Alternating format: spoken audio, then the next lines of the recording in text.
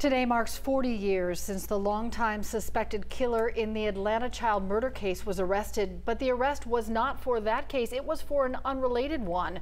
The fact is, Wayne Williams was not tried in any of the children's murders in the late 70s and 80s, and no one else has ever been convicted in those cases either. So where do efforts stand to bring closure to the families now? Naima Abdullahi takes a look at the case that has haunted Atlanta for decades.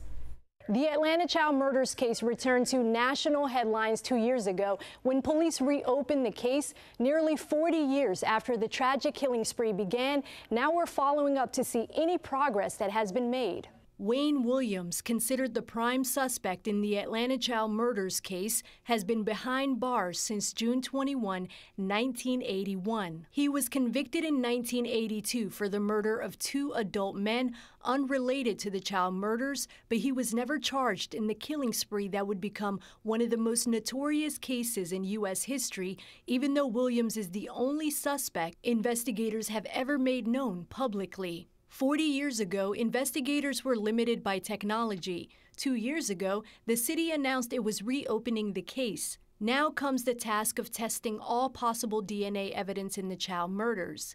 APD stated today that, quote, funding needed to move forward with the testing was approved today, and we are in the process of coordinating with the vendors to submit the evidence and make payment for the testing. Wayne Williams was denied parole in 2019. The next time he could be considered is November 2027.